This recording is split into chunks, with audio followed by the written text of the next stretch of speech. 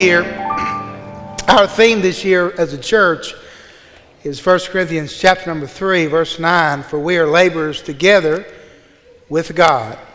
And I'm thankful for that verse. I'm thankful for that, that theme. And we've got to be, we're laborers together with God. We've got to be with Him first, or we won't labor with each other unless we're with Him first. And I'm glad you're here tonight. Thank you for coming.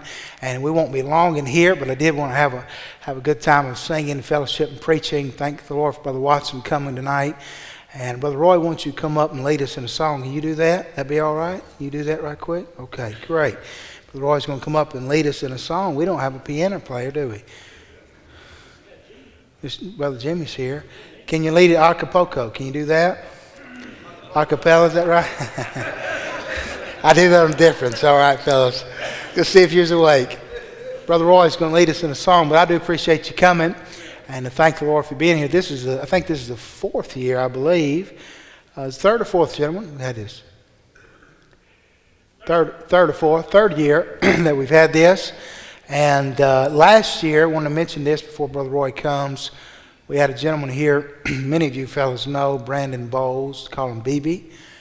And he went out into eternity this past year, not long ago. I want to pray for his family. But you know what it reminds me of is just how brief life is. I mean, I remember seeing BB here last year out in Fellowship Hall at the meeting. And just, you know, having a good time, fellowship. And I guess he went hunting. Did he go hunting with y'all, Danny, last year? And had a good time together. Who'd ever thought a year later he'd be missing? You know, none of us know for sure. We're going to be here the next 5 minutes, let alone tomorrow. But we must give an account for where we are today. I'm glad you're here. Man, I'm glad you're here. Thank you for coming. Brother Roy's going to lead us in a song. What we got, Brother Roy? Number 3, Amazing Grace. Number 3, Amazing Grace. You know it. And gentlemen, let's stand together and sing with me. Can you? And Brother Roy's going to lead us. Everybody should know this. This is the old Baptist hymnal. All right, Amazing Grace. Amazing grace, how sweet the sound that saved the wretch like me. I once was lost, but now I'm found. Was blind, but now I see. 'Twas great that taught my heart to, and great my fear relieved. How precious did that grace appear, the hour I first believed. When we've been there 10,000 years, bright shining as the sun, we've no last day to sing God's praise than when we first begun. Thank you, man. You may be seated. You may be seated. Thank you again for being here. Let's bow for a word of prayer. And I'll ask these gentlemen here to sing for us. And Miss Megan's going to play for them. And Brother Watson's got some guys from his church going to come up and sing for us. And we're excited about it. Boys, I can't wait to hear you. And looking forward to it. Of course, looking forward to hearing Brother Watson preach. And let's pray together and ask God's blessing on the remainder of the service. Father, we thank you for your goodness, your mercy. Lord, thank you for salvation. God, I thank you for saving Brother Roy's brother yesterday, Dallas. God, we rejoice in it. And I know there's rejoicing in heaven. There's a new name written down in glory. I'm thankful for that. God, I pray that you'll bless here tonight. Lord, there may be someone here tonight that don't know for sure. Lord, if they stepped out into eternity, that they'd be with you. And I pray before the night's over, they'll make that sure. And God, I'm glad you gave us your word. We don't have to wonder how we can get to heaven. We can know without a shadow of a doubt based on your eternal word. Thank you for that. Thank you for these men that are here and all the hours of labor that's represented here. And I pray you'll give safety to the men who will be hunting later on tonight. And as we go to our respective places, bless, I pray. Bless Brother Watson as he preaches in just a moment. Bless the singing. May it all be done to honor and glorify you. In Jesus' precious, sweet, holy name we pray. Amen. All right, guys.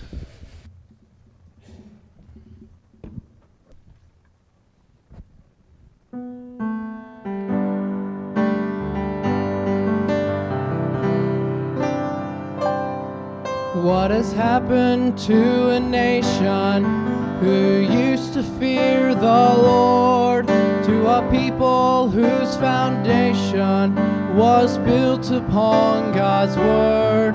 We've allowed the world's opinion to chart a different way, but it's time the Church of Jesus Christ should boldly stand and say, God's word will stand against the raging tide of those who criticize and work their evil plans. God's word will stand against the gates of hell with power to prevail in the hearts of men. God's word will stand.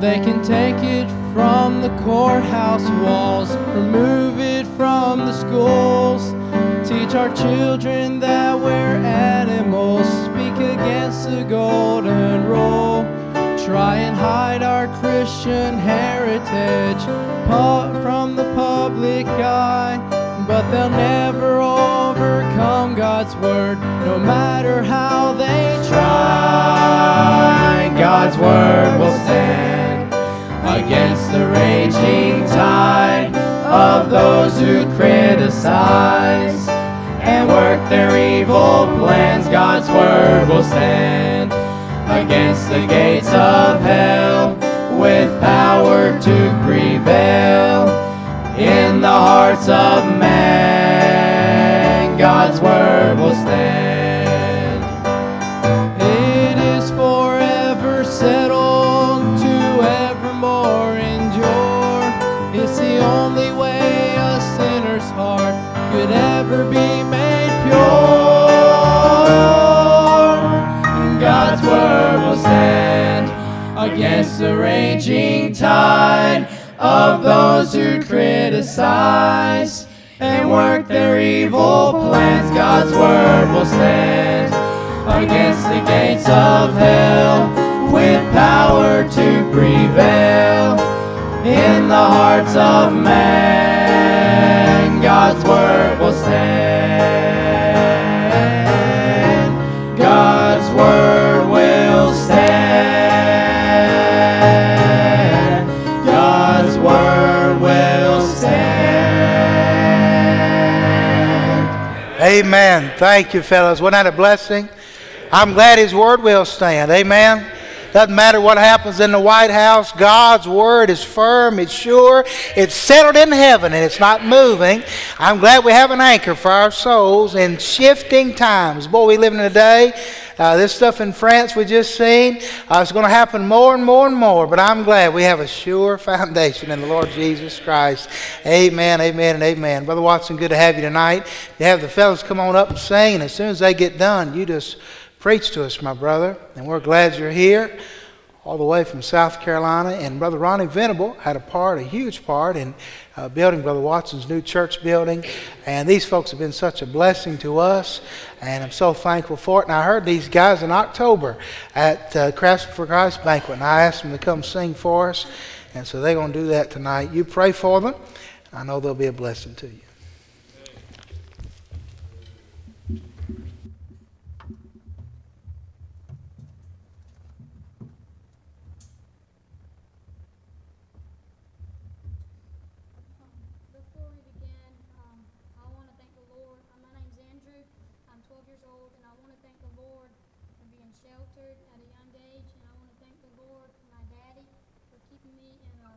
Church, the name this song we'll be singing is I Want to Be That Man.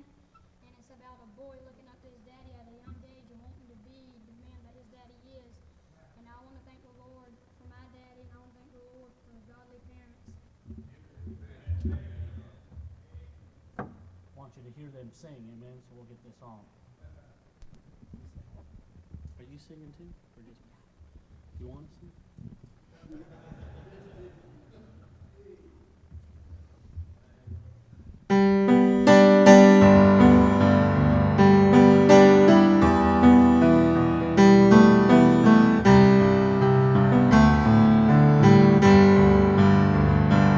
He was awake before the sun, with his Bible opened up, seeking truth with every single page he turned. Anyone could see my daddy lived what he believed, with a gentle heart and a passion for Jesus burned. I know it's a constant battle with the enemy, but the longer I live, it's clear to me. I want to be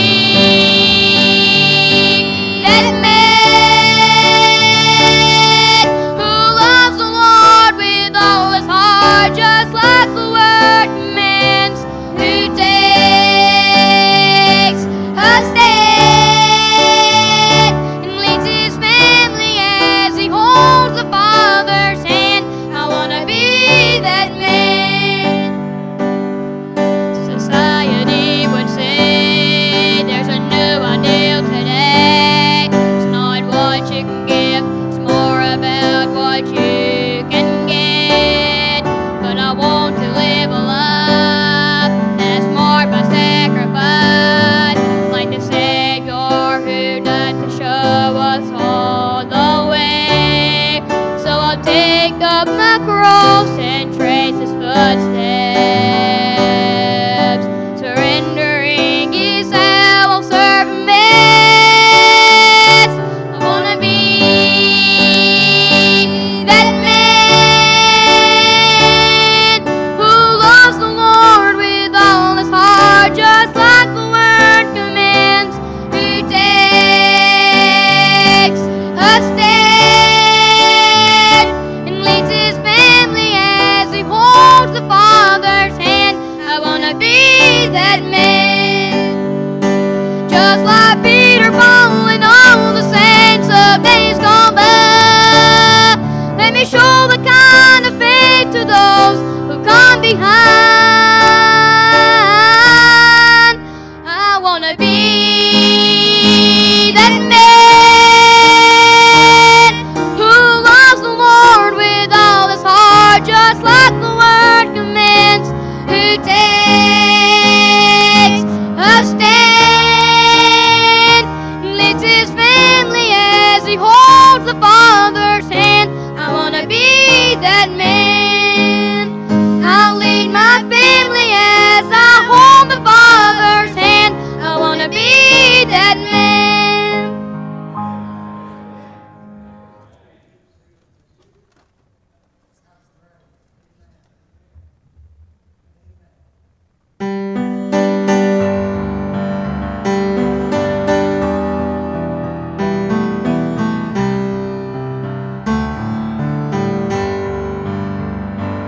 When I think of all my faults and my failures, when I consider all the times I let God down, I am humbled at the grace he has extended. I'm amazed at the mercy I have found. I could never earn his love on my own, yet every time I come before his throne, I stand redeemed by the blood of the Lamb. I stand redeemed before the grave.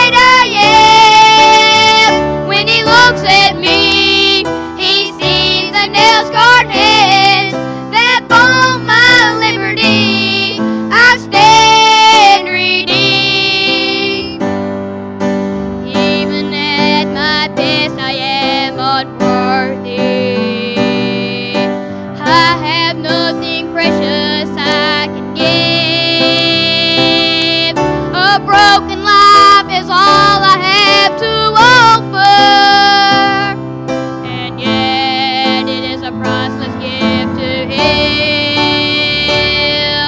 The bitter mark of sin will never fade away, but I can come before Him unashamed, and I stand redeemed by the blood of the Lamb. I stand redeemed before the great I am. When He looks at me, He sees a nail-scarred hand that bought my liberty. I stand redeemed. When He looks at me, He sees a nail-scarred hand that bought my liberty. I stand redeemed. Fellas, y'all got one more? All right, you do one more. Ain't that good? That's a blessing, I tell you. The devil don't have them all. Thank God for that. You pray for these young men. I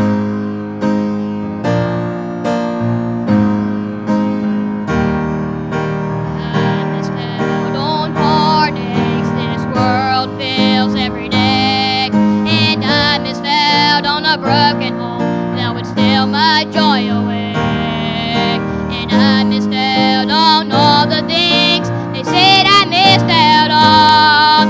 Oh, but somehow I have a heart of peace while their good times are gone, 'cause I've been sheltered by His grace, kept in a safe place, protected by the prayers of those who've always sought His face. And in a world of shifting sin, I can hold on to their hand, for they guided me in how to run this race. And as the years go on, I'm sheltered by His grace. Grace can take the sin away that stained us all for years, and grace can keep a life that's pure from shedding bitter tears.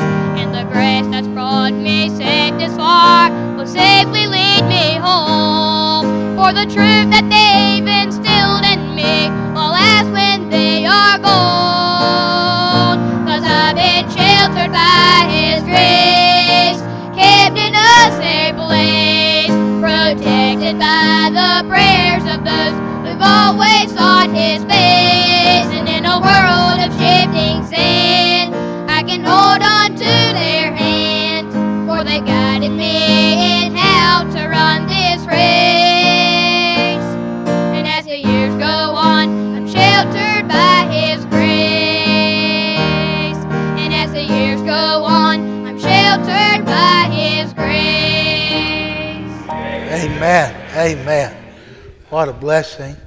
And thank you, Brother Watson. You come ahead and preach to us. Thank you for bringing these young men with you. And boy, they've been a blessing. And I appreciate that. And boy, if we've ever needed a daddies to be what God would have you be, it's now. We ever needed men to be the husbands and the men of God that we need them to be, it's now. And I'm thankful for this pastor and thankful for his friendship. And he's going to preach to us tonight. You listen to him gladly. Again, thank you for being here. And I know he'll be a blessing to you.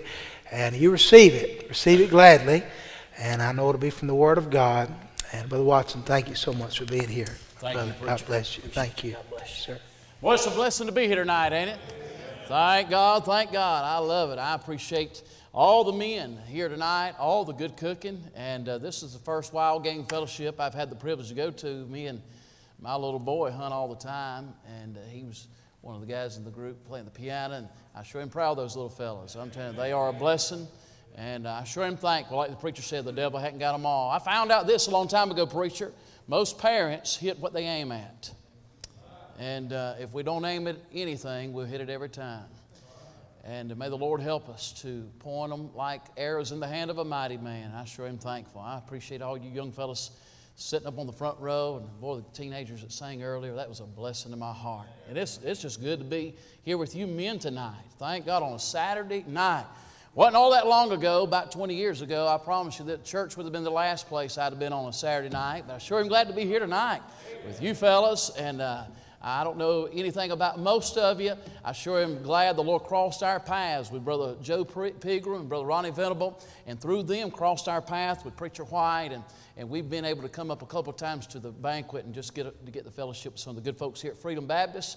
And man, I know the ladies are not in here, but my hat's off to all the hard work that went on behind the scenes, cleaning and preparing. And I appreciate all you men that prepared the food. I have been blessed by being here already tonight.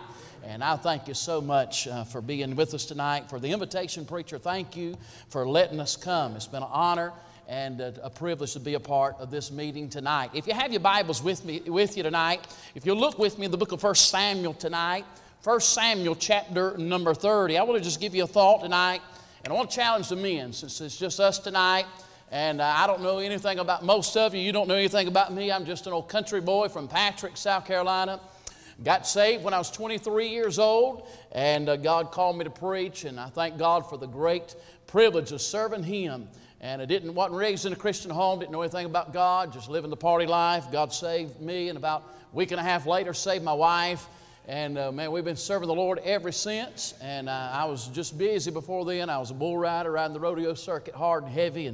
And God saved me by His grace. And I don't know what's much more difficult, riding bulls or pastoring, but I'm sure getting the hang of it a little bit along the way. Amen, I hope. I'm wondering if it might be easier riding bulls sometimes, but it sure is good to be in the house of the Lord on Saturday night. 1 Samuel chapter number 30 tonight.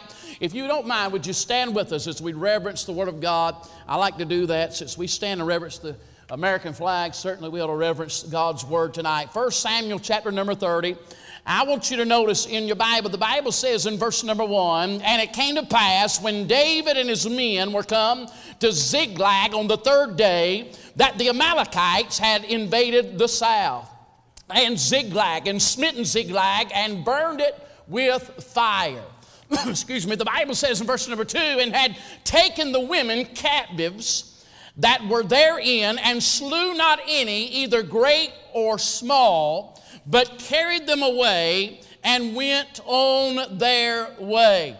So David and his men came to the city, and behold, it was burned with fire, and their wives and their sons and their daughters were taken captive. Then David and the people that were with him lifted up their voice and wept until they had no more power to weep. And David's two wives were taken captives, Ahinoam the Jezreelitess, and Abigail, the wife of Nabal the Carmelite. And David was greatly distressed, for the people spake of stoning him, because the soul of all the people was grieved, and every man for his sons and for his daughters. And by the way, when it comes to your family, men, you'll do things you wouldn't normally do. And that's where these men were. Their wives' lives and their children's lives were in jeopardy, and now they're beginning to turn their weapon on their leader, David. But David, the Bible says in verse number 6, "But David encouraged himself in the Lord his God. And David said to Abiathar, the priest, Ahimelech's son, I pray thee, bring me hither the ephod. And Abiathar brought thither the ephod to David. And David inquired of the Lord, shall I pursue after this troop? Shall I overtake them? And he answered, pursue, for thou shalt surely overtake them, and without fail recover all. If you go on to read the rest of the chapter, you'll find out that David did exactly that. He took about 600 men, and they began to make their way. They come to Ziklag, and of course they find out it's been burned with fire. Their wives and their children have been taken captive. He asked the Lord, shall we pursue? And God tells him to go after them, go get them back. And so they're going to get their wives and their children back, and they come to a brook called Bezor. There was 200 men that were so faint, the Bible says they couldn't cross over and pursue.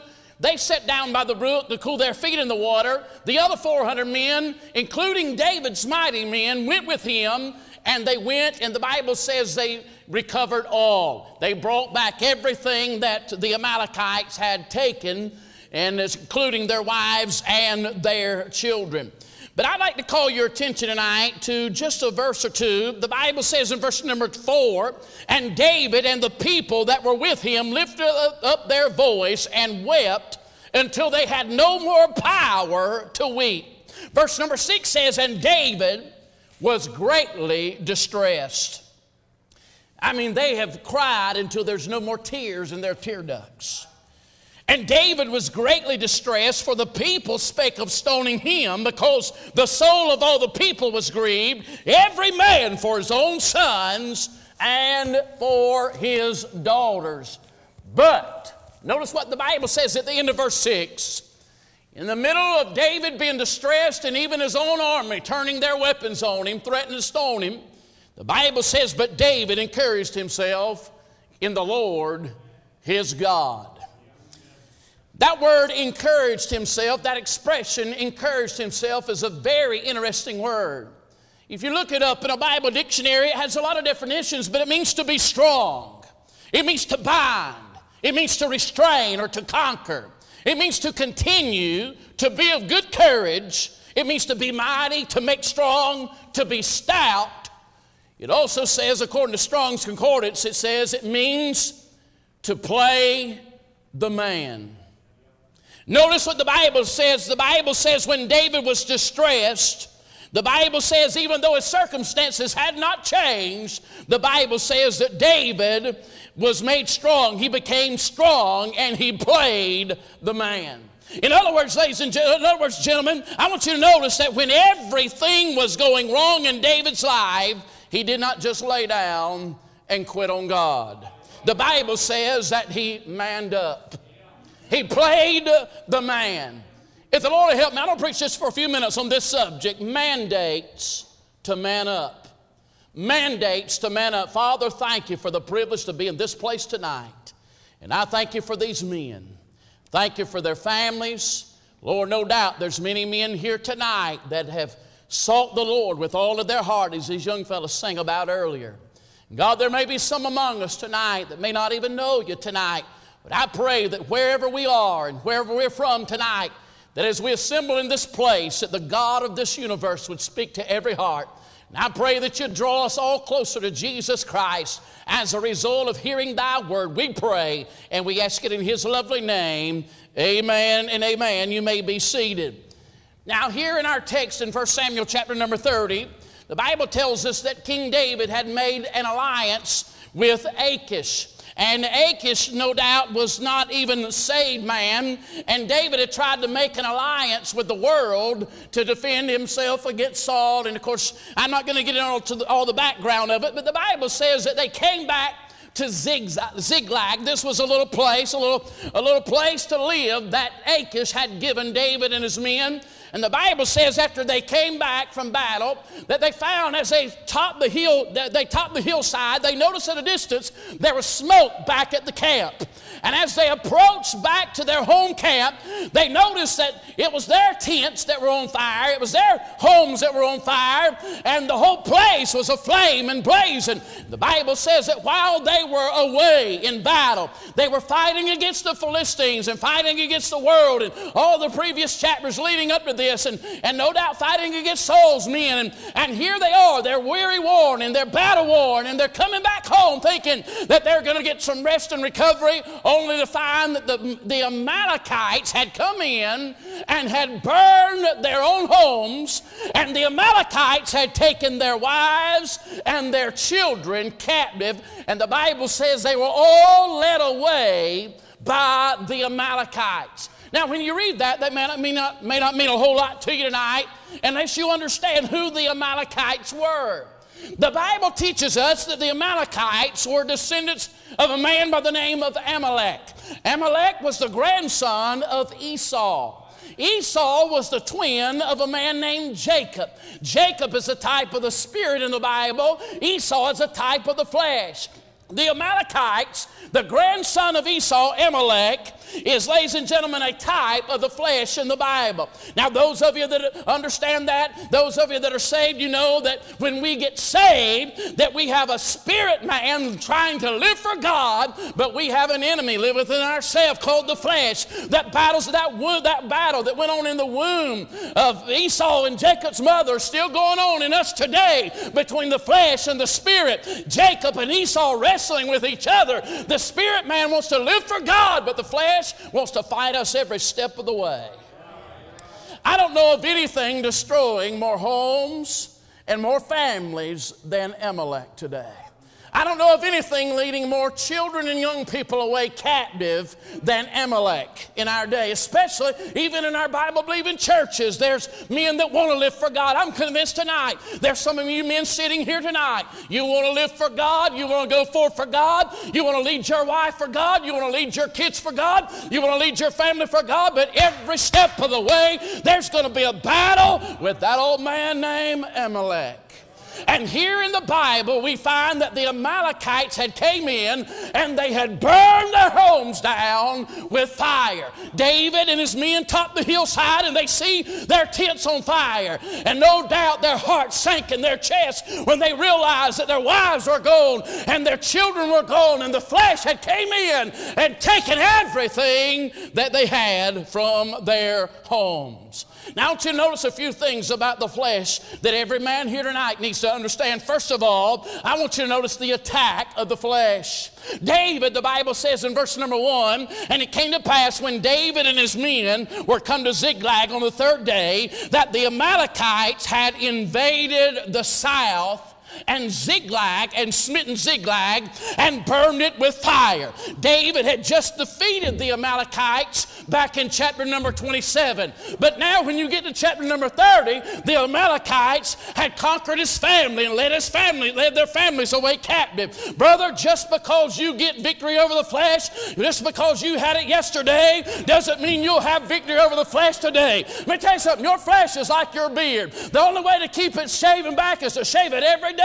Brother, you can kill the flesh, you can conquer the flesh, and it'll be right back tomorrow. Brother, it's a daily battle against the old man, against our depraved nature. There's a man inside of you trying to live right, but flesh will fight you every day of your life from being what God wants you to be. The flesh is never neutral. Notice Amalek didn't stand by in neutral gear. The flesh attacks. Listen to me. The only way to deal with Amalek is to attack Amalek. You don't wait for the flesh to attack you, sir. You don't wait for the flesh to come against your family, sir. You've got to aggressively go after the flesh. You've got to attack the flesh. Amen. You must not leave Amalek alone and hope that he leaves you alone. He is not neutral. He comes after you with everything he's got. And so we see the attack of the flesh. Then we see the aggression of the flesh. What's this now? In verse number 2, the Bible says that they took the women and the children in bondage.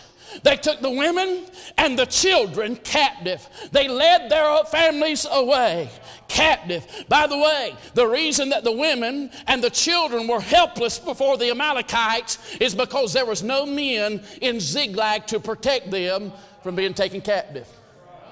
Sir, let me tell you something. Let me tell you what the Bible says.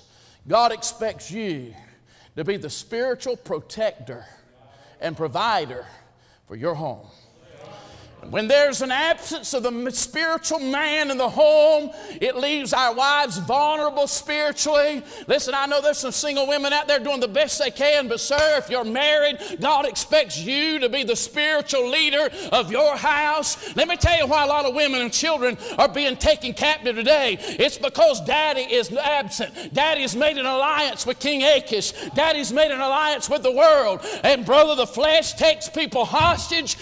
Listen to Amalek is not satisfied until he takes your family, until he takes my family, until he destroys your marriage, until he destroys my marriage. Amalek is on the attack. I preached a message one time out of Matthew chapter 12. This is what Jesus said. Jesus said, and how can one enter into a strong man's house and spoil his goods except he first bind the strong man? Do you know what Jesus said? He said, how can a thief come in to a man's house and take everything he's got unless he first, preacher, bind the strong man of that house? What he's saying is that man man cannot touch what's in that man's house until he first bind the protector and, amen, the strong man of that house. Do you know, Daddy, God has put you in your house to be the strong man in your home, to protect your wife, protect your children, protect your family spiritually, and the devil cannot take what you've got if there's a strong man in the house that's strong in the Scriptures, that's strong in the Spirit, that's strong in supplication. God, give us a generation of men that's more interested in being strong in God than they are strong in this world. Men, if there's ever been a day this world is starving to death for some genuine, masculine, born-again, God-loving, God-fearing men, we need some today. Amen. That's right. Thank God for all these young kids serving God. Thank God for you young men. I'm going to tell you fellas something. Y'all are a blessing to me tonight. I appreciate some young fellows with a fire burning their bones for God in a day when most teenagers are sitting downtown on the tailgates of pickup trucks, amen, throwing their life away. I'm glad there's some young men with a fire burning for God in their bones that want to make a difference for Jesus Christ. That's the kind of men that a woman wants to be married to. That's the kind of man that children want to look up to. They want a daddy that loves God, who will say, this is the Word of God. This is the Son of God. This is the will of God. Let's do the will of God for our family. God, give us a generation of leaders, spiritual, strong men. We see the attack of the flesh. We see the aggression of the flesh. We see the aftermath of the flesh. In verse number 3 and verse number 4, the Bible says when they came home and found out the Amalekites had come in and burned everything down, spoiled their goods, took their wives and their children, the Bible says that they began to weep. Verse number 6 tells us that they wept until they couldn't weep anymore. I mean, brother, they had wept every tear they had. They were so distressed. There was no more tears to cry in verse number 4. And in verse number 6, the Bible says David was greatly distressed because everybody is threatening to stone him. I mean, brother, this crowd has been conquered by the flesh. I want you to notice something, men. Listen to me, there's something about every one of these characters in this story. They're all men. And they all had their homes attacked by the flesh. I'm going to tell you something, brother. Listen to me. Men, your home and my home is in the crosshairs of the adversary. And I want you to understand that God Almighty has put you at the doorpost of your home to be the strong man of that house to protect your family from Amalek. Sir, you do have a right to tell your kids what's permitted in your home and what's not permitted in your home. Sir, you not only have a right, but you have a God-given responsibility to tell your teenagers what they can have in their bedrooms, what kind of music they can listen to, what they can look at on TV, what they can't, where they can go, where they can't go, who they can hang out with. Amen, that's right. Men, it's not mama's responsibility. Don't say go ask your mama. It's our responsibility as daddies to mark our territory and tell Amalek, as for me and my house, we're going to serve the Lord and leave my family alone. Amen. That's right. Amen. The devil will never show you what Amalek wants to do to your home. When you're out there with the Philistines and warming up with King Achish, I want you to know something. The devil will never show you what it's doing to your family and doing to your kids. You can go out and enjoy the world, sir. You can go out and live in sin if you want to. You can go out and drink all the beer you want to, smoke all the dope you want to, pop all the pills you want to. Listen to me, the devil don't care. Help yourself. But I want you to know, while you're out there flirting around with the world, those Amalekites are surrounding your tent, sharpening their swords. They're looking at your wife. They're looking at your kids, and there's not a strong man at home to protect them from the adversary of our souls. And so I want you to notice something here very quickly, and I'm being very conscientious of the time. I'm going to be done in just a second. I want you to notice, what do you do when the flesh is attacking your home? Sir, what do you do when the flesh is reaping havoc in your home?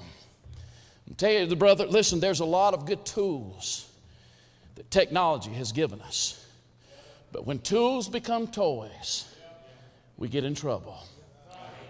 There's nothing wrong with the internet. Thank God it's been a healthy and a good tool. But it's like a chainsaw. A chainsaw is a good tool, but I'm not going to give my chainsaw to my little 8-year-old boy and let him play with it like a toy. And I'm going to tell you something. Listen to me, men. God expects you to protect your family, to protect your children from tools becoming toys. When tools become toys, sir, it will attack your marriage. When tools become toys, and brother, listen to me. I know it's become the silent subject, but internet pornography has become one of the most deadly, detrimental devices of Satan and the flesh to destroy families and marriages across this country. Brother, we'd be shocked if we knew sitting here tonight what men sitting in this building tonight have been looking at this week. I'm telling you something, brother. Listen to me. We'd be shocked if we could put on a big screen what's went through the minds of the men sitting in this building tonight. Now, I want you to know something, sir. Amalek's out to get you. He wants your marriage. He wants your home. He wants that boy of yours. He wants that little girl of yours. And God expects you to realize that Amalek has no power over a man who's walking in the Spirit, and you can overcome the flesh and protect your family. I want you to notice something. Here's what David did. Here's how you do it. When the flesh is attacking your home, the first thing David did, the Bible says that David encouraged himself in the Lord his God. David didn't go out and get drunk. I mean, when everything started going haywire, everything was going wrong, David didn't come home and start grabbing his hair and say, what did I do now? He didn't go out, get doped up on pain medication, and hope that everything would just go away come morning. But brother, listen to me. He didn't run from his responsibilities. He didn't run from his duties. You know what he did? The Bible says he played the man. The Bible says David manned up. He realized that if anybody was going to get his family back, he was going to have to get his family back. If anybody was going to conquer the Amalekites, he was going to have to conquer the Amalekites. And by the way, notice the Bible says he encouraged himself in the Lord. He didn't have the preacher to come by and encourage him. He didn't have a brother to come by and encourage him. He didn't have anybody to come by and encourage him. Matter of fact, all his buddies were now threatening to stone him.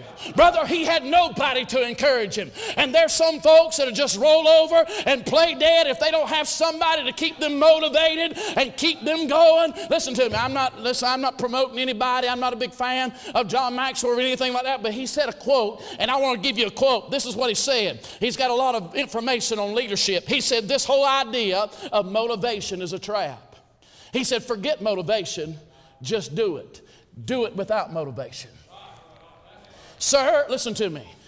If we're going to protect our families from sin, from absolutely being destroyed by sin, there's going to be times when you have no motivation. There's going to be times when nobody's there to encourage you. There's going to be times when there's nobody there to pump you up and keep you prodded up, primed up, and pumped up to do right. There's just going to be times when everything in your flesh wants to give in and lay down. You're going to have to play the man. Sir, it's time to man up and protect your family from sin. Amen. He encouraged himself. Number 2, he inquired of the Lord.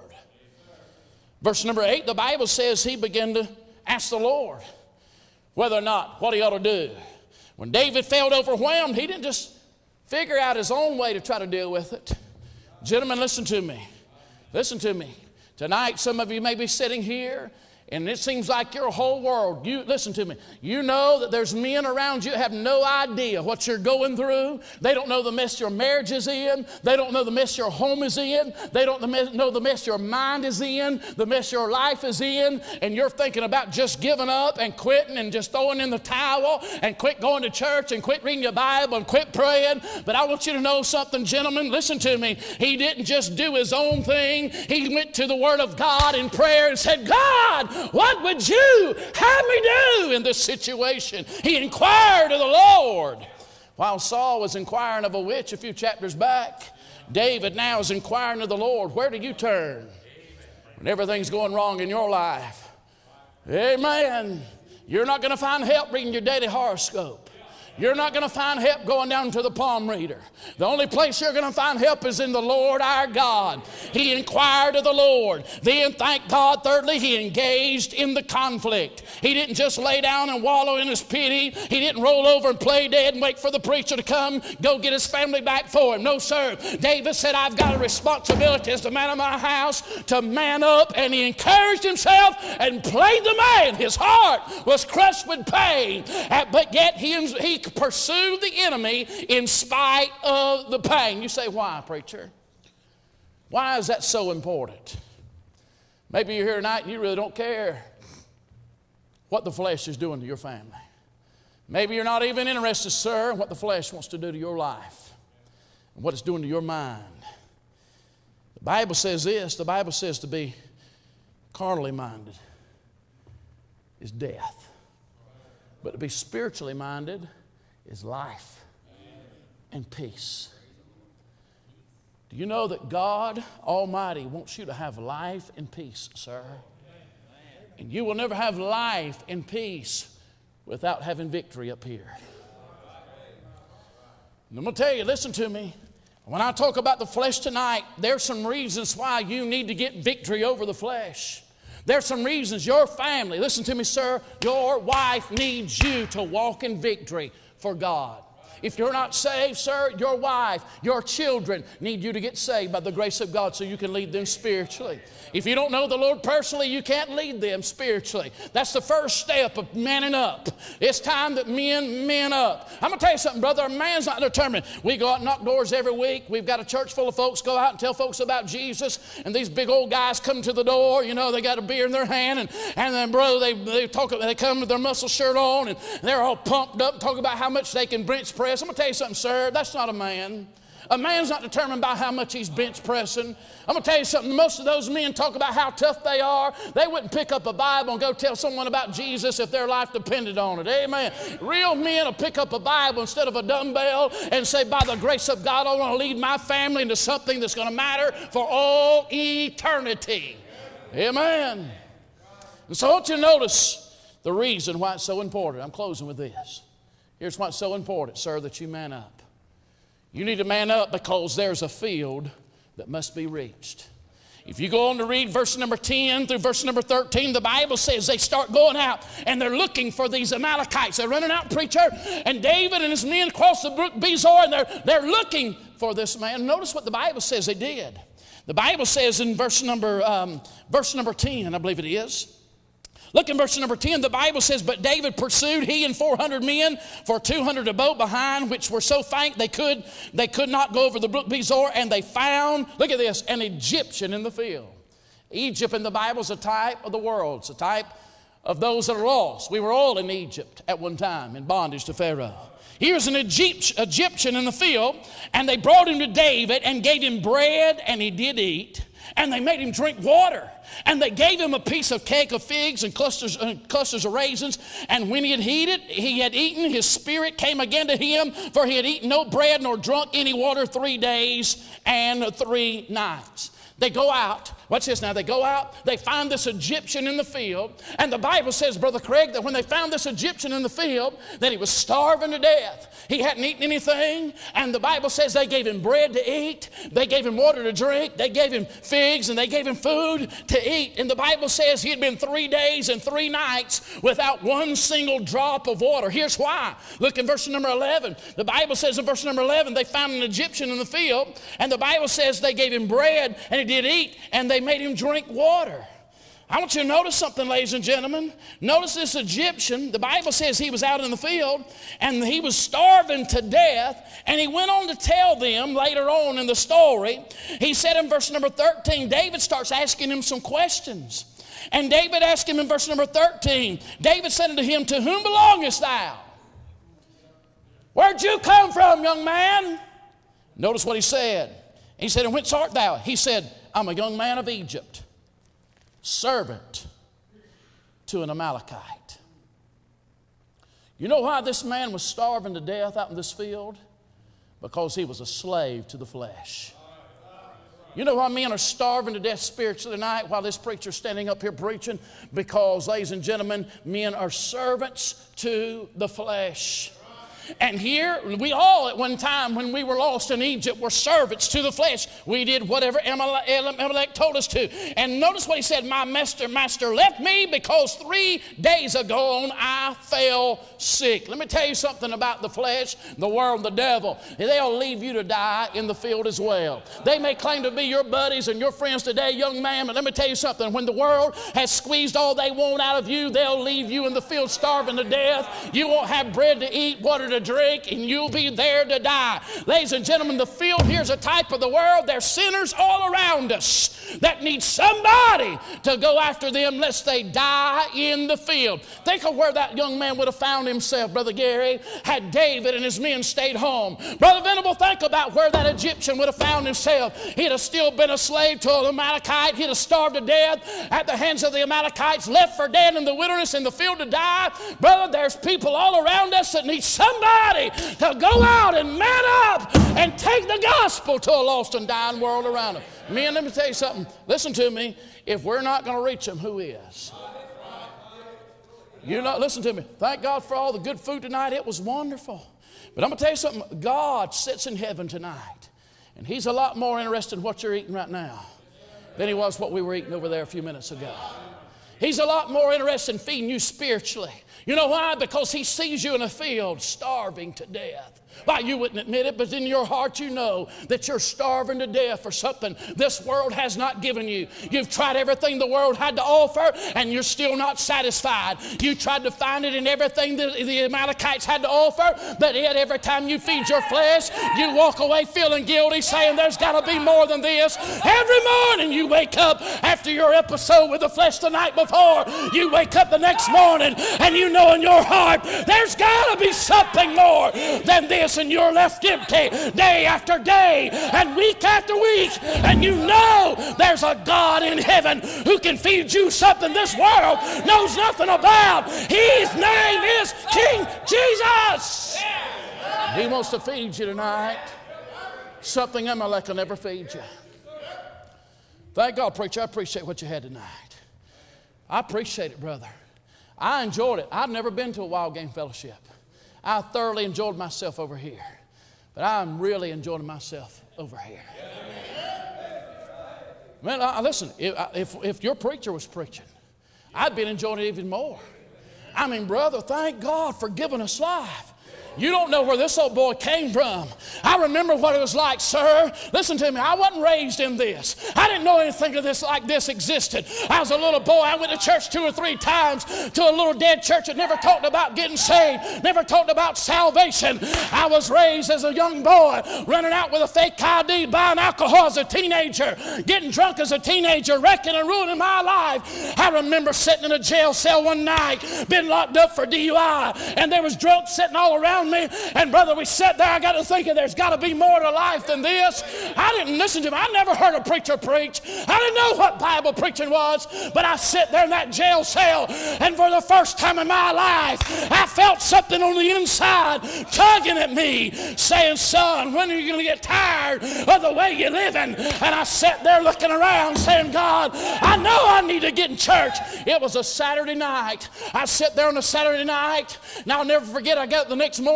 I said, praise God, I'm getting out of here. And they come in and said, sir, I just want you to know the magistrate's in church today. The magistrate's in church today, and she's not going to be out till this afternoon, so you're going to stay here. And I was sitting there, preacher, thinking, for the first time in my life, I wish I was in church. Sure wish, man, I'd sure rather be in church than where I'm at tonight. And the God of heaven began to stir up something inside of me. I hadn't been married but about 6 months. My marriage was about to fall apart. Sin was destroying us. And I'm telling you something, me and my wife both knew that we needed help. And we knew, listen, we didn't know anything about the Bible, but we knew there was a God in heaven that could help us. We started going to church. I remember going to church. We visited a few different churches, and I finally stumbled into a church where a leather-lunged, Bible-believing preacher got up in the pulpit and preached against everything I was doing. Man, honestly, I thought he'd been spying. I didn't know anything about church. I thought he'd been spying on me. He's been following me around. I thought, man alive, he knows everything I'm doing. But brother, listen to me, sir. Listen to me. I told my wife, we left there that day, I said, I'm never going back to that church again. We went home. I didn't have any intentions of going to that church again. And later that week, a red and gray Ford F-150 come pulling in my driveway. For the first time in my life, a preacher came to my house. Knocked on my door. I remember I was hiding beer cans, shoving stuff up under the couch, hiding stuff, thinking, what in the world is this preacher doing at my house? And he came to my house.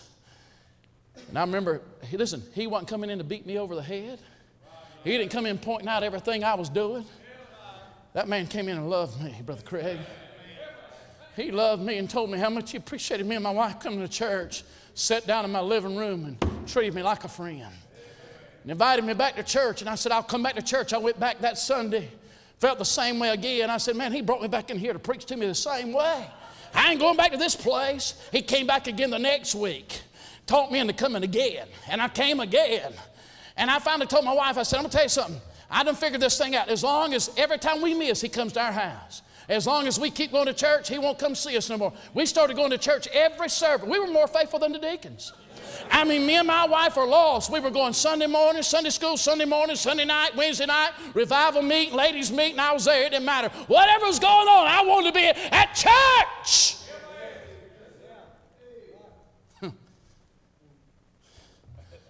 God was a reeling me in. And I didn't understand it all then like I understand it now. But God looked down from heaven and saw an Egyptian in the field. I was a slave to my flesh, a slave to sin, and God sent a man. Thank God he saw an Egyptian in the field, and he gave me bread to eat. Amen. Listen, I was left for dead, but thank God for a preacher that fed me, gave me the Word of God, gave me the water, amen, of God's Word, the bread of God's Word. There's a field that must be reached. There's a family that must be rescued, sir. In verse 18 and 19, David went out and he recovered all. Had David laid down and rolled over and played dead, his family would have died captive. Sir, the only hope your family's got is for you to man up. The only hope, listen to me, the only hope America's got is not in the White House like the preacher said earlier. The only hope for America's got, the only hope America's got is not going to be found in the White House. And it may not even be found at the church house until it's first found at your house. Listen to me, men, the church house will never be what it needs to be until your house is what it needs to be. God give us a generation of men. When Jesus got ready to start his church, he didn't raise up women to start it with. He didn't raise up children to start it with. Thank God for women and children. But Jesus said, I want 12 men that I can turn this world upside down with. And he's still looking for some men today to make a difference in this country for Jesus Christ. The hope for America, sir, is not who wins the next election. The hope is you getting saved and living for God. The hope for America, sir, amen, is not whether Republicans get in office next term. The hope for, amen, the hope for America is for you to repent of your sin and say, by the grace of God, I want to live for the Lord with all my heart. That's the hope for America. Right here. If Jesus turned the world upside down with 12 men, what could the men in this room do if we'd all get right with God? What could your family do for God, sir, if you'd lead the way? Your wife can't follow a parked car. She needs you to be a leader, sir. Your children can't follow a parked car. She needs you to be a leader. Listen, I love you men. I'm not trying to beat anybody up. I love you guys. You know why I'm saved tonight preaching the gospel? I had a preacher tell me, like I'm telling you tonight, this is the answer.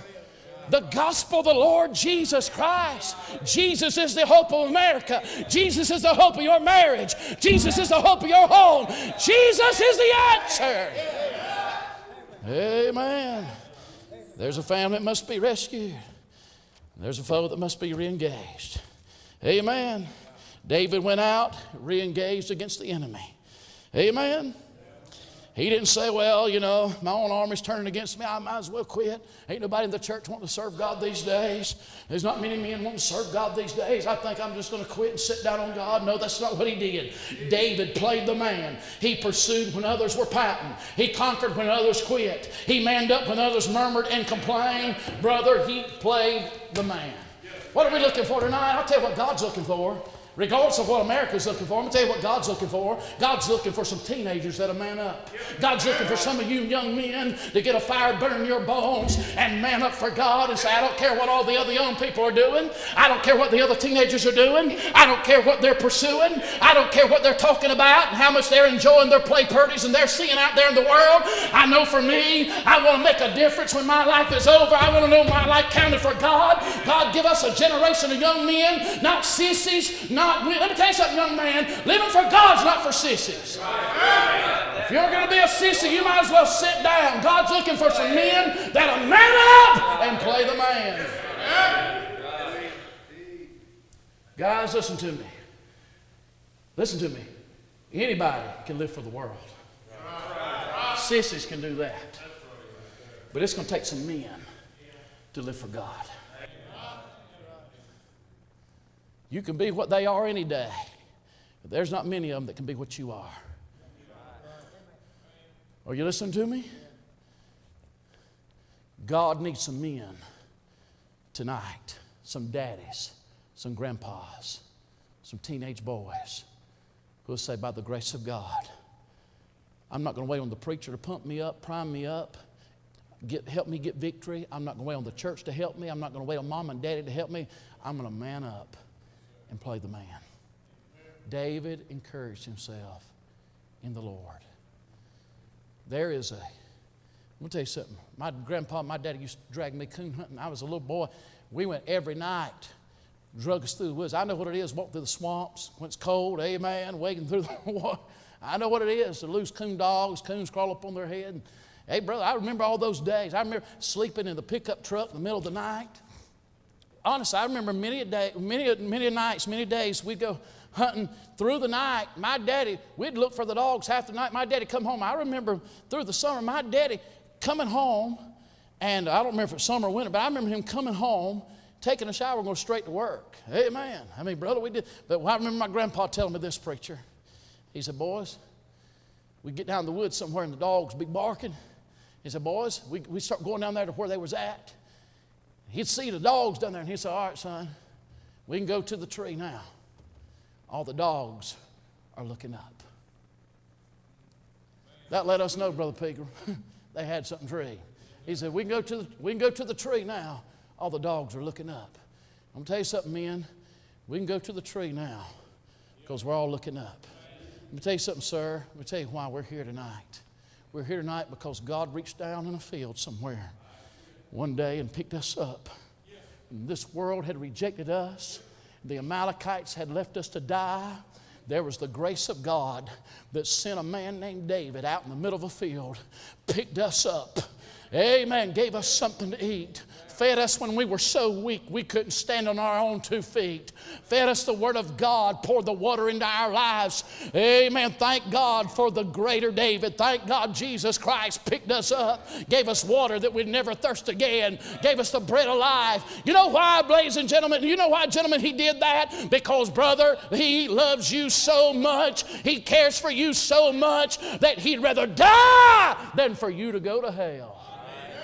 The Son of God came, and one day on a skull-shaped hill, the Son of God became the Son of, listen to me, the Son of God became the Son of Man so that the sons of men could become sons of God. We're here tonight because God died on a tree. The Son of God died on Calvary's cross. He took your sin debt. We should have died. There's nothing good in us. We should have died. Every one of us should have died, but Jesus came and died in your place, sir, so you could go free. There's no way we could man up tonight and play the man had it not been for the man Christ Jesus, the God-man. Tonight, sir, I want to ask you one question. Are you willing to play the man? It's not your wife's responsibility to play the man. It's not your children's responsibility to play the man. Will you? David encouraged himself in the Lord. Preacher, I'm done preaching. Let's bow our heads for a moment, please.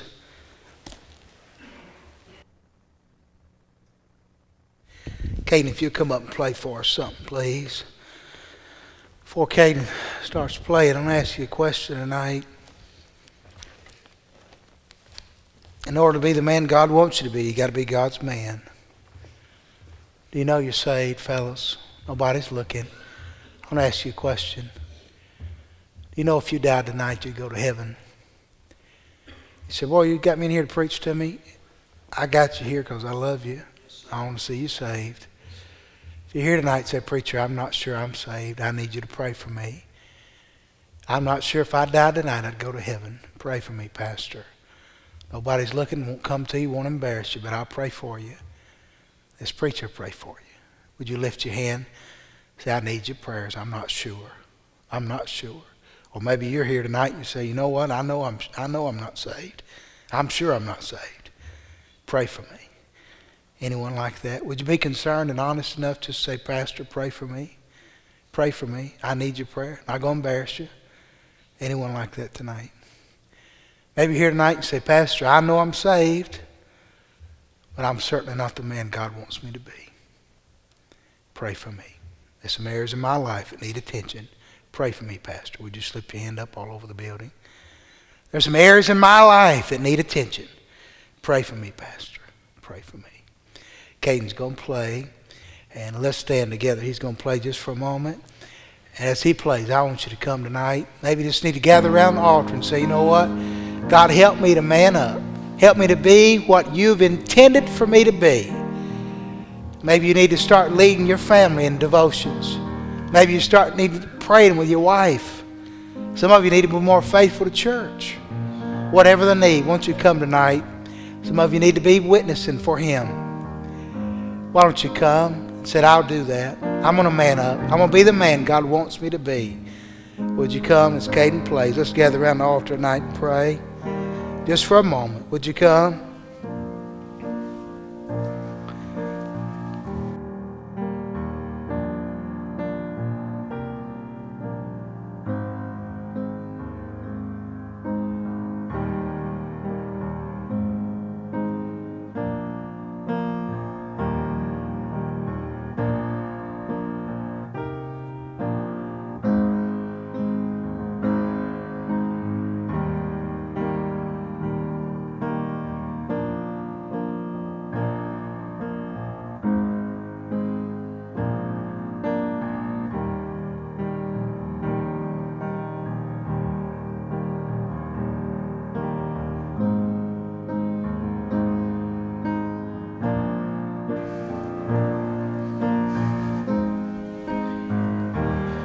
Would you come while he's playing? Would you come? They just want to come pray for your family, pray for your home. How many of you would say tonight, nobody's looking, Pastor, my marriage is in trouble and I need your prayers. My home or my marriage is in trouble. Nobody's looking but me. I need your prayer. My home, my marriage is in trouble. I need your prayer. Would you slip your hand up and let me pray for you? Nobody's looking. We can be honest tonight. I want to pray for you. Anyone like that? My home needs help, Pastor. Pray for me. Just slip your hand up. Thank you. Thank you. Anyone else? Maybe you're a young person here and you say, my mom or dad's not saved. I need you to pray with me about them. Mom or dad's not saved. Just slip your hand up. Let me pray with you about it.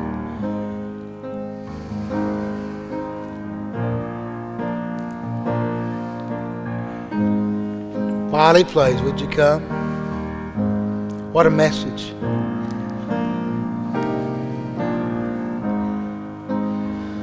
Father, thank you for this night. God, thank you for these men that have come. Thank you for your word. Thank you, Brother Watson. I pray that you'll bless now the remainder of the night. God, I pray that you'll help us to be in your house tomorrow and be participators, Lord, in your worship. And God, I pray that you'd save some soul tomorrow during the 11 o'clock hour. And God, I just pray that you'll be with us tonight. Keep us safe. Thank you for these men. Pray you'll take them back to their respective places. Lord, healthy and safe. Well, thank you. We love you. Thank you for loving us first. In Jesus' name, amen. Those of you may look this way, my, what a message. Brother Watson, thank you so much. What a message. What a message. What a message.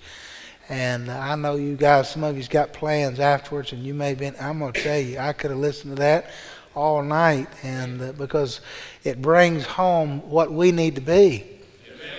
And why are there so many bossy women, Pastor? Let me tell you why there's so many bossy women that are out of place. Let me tell you why.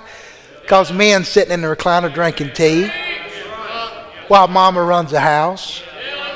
Oh, Mama, go get them. Honey, go get them to be quiet. You go get them to be quiet. Tell Mama to do it. Go to the door, Mama. You go to the door. Send the lady to the door. We just need to be men. God wants us to be. And that's what your wife deserves, sir. Amen. I know one old preacher used to say, he said, I'm praying for some of you men to die so your wife will have a real man. He sure did. He said the only way she's going to get a real man is if you pass away. I sure did. I don't believe I'd say that, but I sure took it to heart. Gentlemen, thank you so much for being here tonight. I love you. Brother Watson, thank you, man. Fellas, Caden, the boys back, thank you for singing. Our fellows from Freedom, thank you. Wonderful night, and we'll do this again next year. Hope you can make it. We'll be dismissed in a word of prayer. Be sure to go by and get some desserts and things that you need to get. I'm sure they're still there. There's a lot left, and be sure to go by and get that. Take them home with you because we don't want to throw it out. Brother Jim Wilson, would you